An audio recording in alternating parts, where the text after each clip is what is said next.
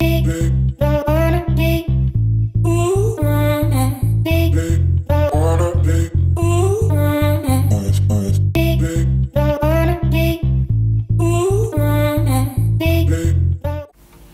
everyone and welcome to my YouTube channel. So I'm starting day 2 off with breakfast. The breakfast is like a buffet system, so we can pick and choose whatever we wanted. They had an array of salads, cheeses, hummus and various other things. So this is my breakfast today, and I stuck with some salad, olives, hummus and some cheese, some orange juice and some fool, which is known as fava bean soup. So finally, after breakfast, our family friend arrived at the hotel and came to pick us up. And as you've probably known by the title already, we're off to see the blessed tree. Usually whoever comes to Jordan would want to rush off to Petra straight away. But I would avoid going to Petra straight away only because everything is really far here. All the sightseeing places are at least 2 to 3 hours away. So the family friend told us the tree was about 2.5 hours drive away into the desert. Honestly, I really underestimated how far each place was to visit.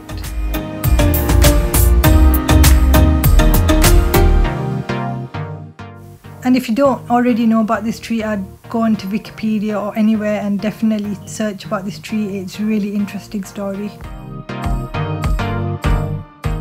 And I can't believe in a couple of hours I will actually witness this tree for myself. I'm really excited.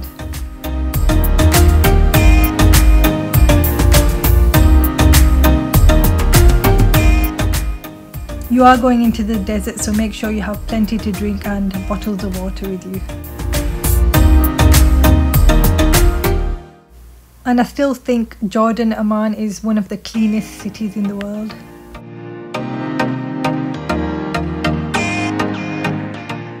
I can't wait to see the Jordanian desert and the desert terrain.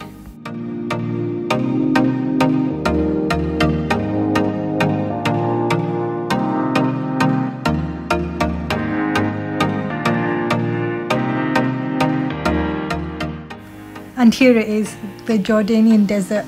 Honestly, it's really hot inside the car. I'm just feeling mesmerized looking outside the car window.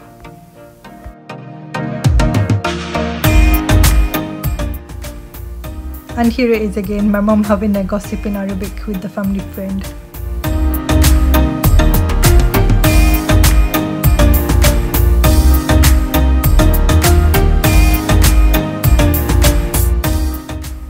I did have a little read at home just before I did arrive in Jordan, all about this wonderful tree.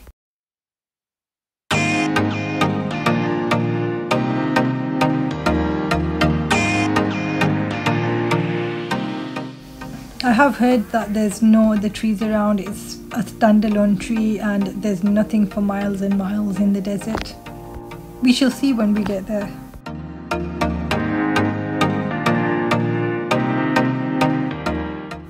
It's good to make sure you have a headscarf with you and make sure you have a jacket, your arms are covered and your legs are covered.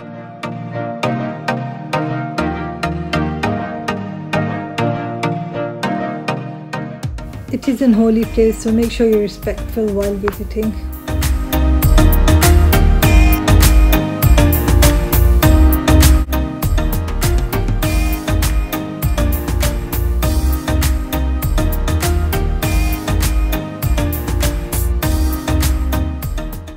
So we are currently driving towards the direction of Syria.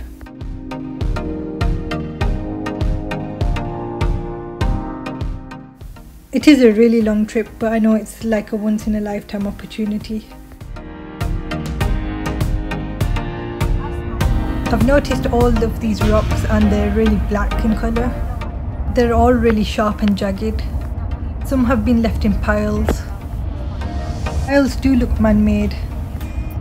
I assumed they were graves, but when I asked the family friend, he said they've been here for hundreds of years. And this has to be the coolest thing I've ever seen. I've never seen a twister in a desert. I think they're also known as dust devils. I saw quite a few of these, but this has to be the biggest one I've seen.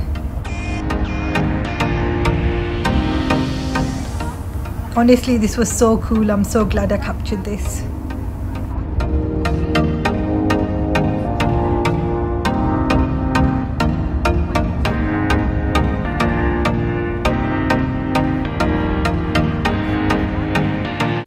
And here it is. We had to stop the car just to admire the sign. This was so well worth the 2.5 hours in a hot car. We stood here for a while just looking at the sign because it was really unbelievable.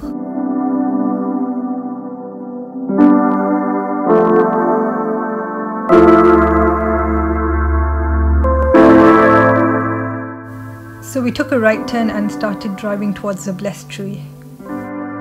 At this point I had butterflies.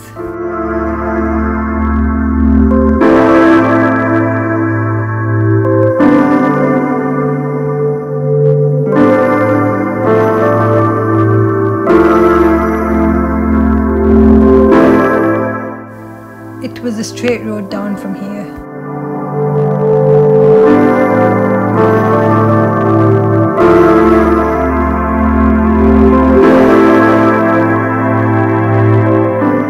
The closer we were getting, the more excited we were feeling.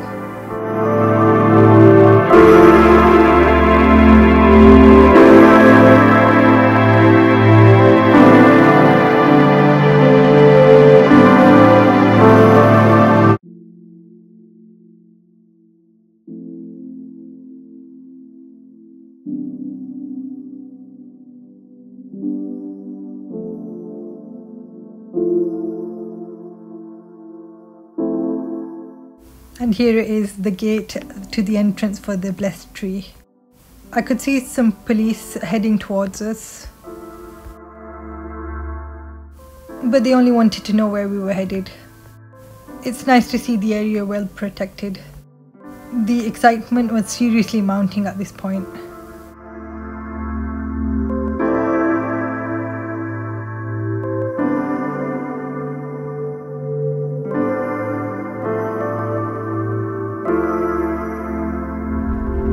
And there it was in the distance.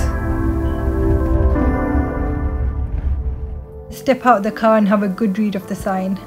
I still couldn't believe what I was seeing. And there's the blessed tree. It's winter now, so there's no leaves on there. But I heard during summer it's full of green leaves. I was getting goosebumps and butterflies just walking towards the blessed tree. I can't see any other trees around or in the distance. It's about 1,400 years old and it still survived to this day. When our Prophet was a child, he sat under this tree and this tree shaded him. Please do look up the story.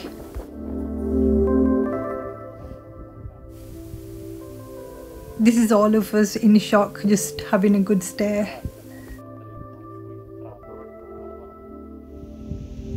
I couldn't believe what I was seeing. It was winter, no leaves, no flowers, and there were white butterflies floating in and out of the tree. It was really unbelievable. I just couldn't believe there were butterflies floating in and out. I did take a step under the tree and I was really shocked at what I saw and felt.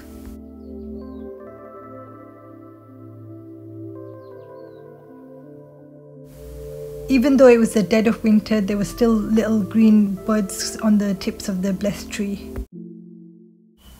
First I had a good walk around and then I actually went under the tree. And the temperature under the tree was cold as a fridge, even though there was no leaves shading us. From being really hot outside to being really cold under the tree, it was just really hard to process. I didn't want to continue recording out of respect because people were reading namaz under the tree. So after sitting for a while, we headed back home. We did blow a tyre on the way out. I didn't want to record it just in case. I didn't want to embarrass the family friend. I would go easy on the liquids only because there's no toilets around. And it is a total of a 5-hour journey.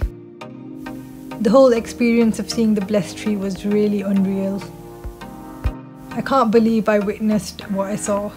Please do look into the story. And I highly recommend everyone witness this once in their lifetime. I've already told my dad that he's got to see this blessed tree. Just sitting here editing this video is giving me goosebumps.